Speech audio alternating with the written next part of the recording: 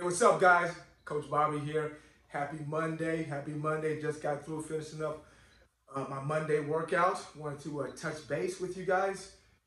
The sports world, the world in general, lost a great man today, guys.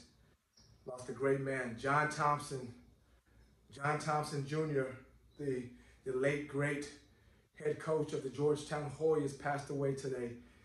And I don't know about you guys, right, but 2020 can kick rocks. I can't wait for 2020 to be over.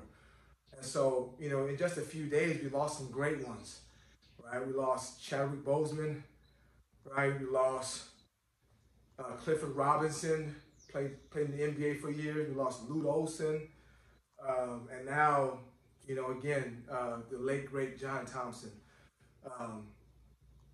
I want to talk to you guys today about the road less traveled, right? The road less traveled. And John Thompson's death reminded me of that. See, I grew up watching Georgetown, right? I might have been a bigger Georgetown fan growing up than I am a Cowboys fan now, right? So when I was a kid in the mid 80s playing basketball and football, Georgetown was my team, right? Georgetown made it cool to be a black kid, right? Georgetown made Georgetown University cool, a predominantly white university. Georgetown Hoyas basketball team made Georgetown cool, where you had even white kids, white suburban kids sporting Georgetown paraphernalia, Georgetown gear. So John Thompson was like a larger than life, figuratively and literally, figure to me.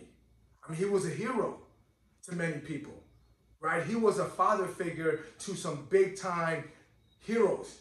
Patrick Ewing, Alonzo Mourning, Allen Iverson, Dikembe Mutombo. I grew up watching the greats like Reggie Williams, David Wingate, Michael Jackson, right? But what John Thompson stood for was more than just basketball. He stood for equality. He stood for civil rights. He stood for equal rights, right? He threatened on many occasions to take his team off the court because of certain behavior by the opposing team's fans. And so he was larger than life. He was a man beyond his time, right? Many of the things we're fighting for today, he fought for in the mid 80s, being the first black coach in the NCAA to win a national championship, right? So what I thought about immediately when he passed away was two things. Number one, it's crazy because you begin to feel mortal, right? And you feel vulnerable when people that you grew up idolizing and watching, when they die, when they pass, right? Lute Olson died. I grew up watching his Arizona teams play basketball, right? When Chadwick Boseman died, he's younger than me, right? When John Thompson died, that was like a part of me was gone because a part of my childhood was built, right? And just was around Georgetown and Big East basketball. But the second thing I thought about was we have a short time in this world, a short time on this earth. And what we do with that time is important. I did a podcast recently and they asked me what I do for fun. And I said, well, I hunt greatness for fun, right? I seek the best part of me for fun. I try to figure out what I'm meant to do and my purpose for fun. And so I get the fact that many of us, all of us, like to enjoy ourselves with a nice drink, a nice movie, a nice meal, downtime, traveling. But I believe our purpose here is bigger than that. I believe my purpose here is bigger than that. So when people like John Thompson die, it reminds me that I have work to do to leave an imprint on this earth half the size he left. To make a difference on this earth, half the difference that he made. Right? So I think about what I have left to do I've been here for 48 years almost. I got plenty of work left to do. So do I enjoy life? Yes, but I got work to do. And so I'm willing and able to take the road less traveled. If that means that people behind me are inspired, if that means that people behind me are motivated to do better, to be better. The way the greats of John Thompson and Lute Olson and Chadwick Boseman, the way they inspire me to be better, to be great. And so I want you guys to take that as a responsibility, right? To figure out what legacy you want to leave on this earth when you go. It might be tomorrow, right? What legacy you want to leave, not only on this earth, but in this world and with your name.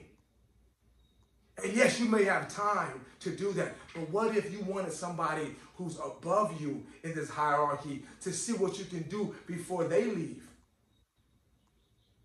Because John Thompson is around my dad's age. And I have work to do not only for my children and my children's children, but I got work to do to show my father what he built. Show my father what he raised. And so yes, I enjoy life. I enjoy taking the path of least resistance sometimes.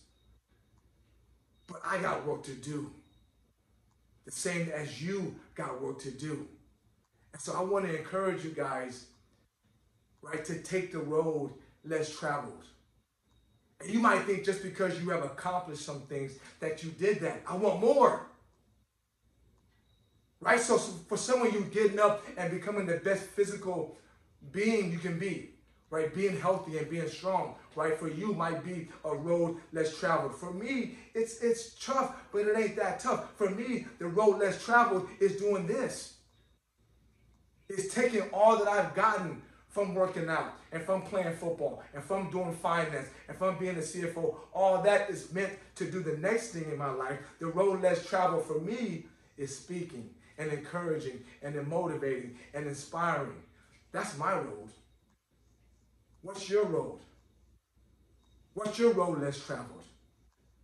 Because I encourage you every once in a while to get off this smooth, cushiony, enjoyable, paved, smooth road that you know is easy, that you know doesn't leave the footprint on the earth that you need and can leave. Right? Get off of that road and do what you know you should be doing, what you know you're built to do, what you know people behind you need you to do. And so I want you guys to take a moment, because 2020 has been crazy, right? Going back to, did Kobe Bryant pass in this year? It seems like eons ago. But 2020 has been crazy. But if it reminds us of anything, that we don't have all the time in the world to leave our legacy in the world. Right? We don't have all the time in the world to leave our imprint on the world. And so don't wait. Right? Don't wait till tomorrow. Don't wait till next week. Start leaving your imprint today. Start leaving your legacy today. Get off the paved road, and you and I together, you and them together, all of us together, let's take the road less traveled. Love you guys.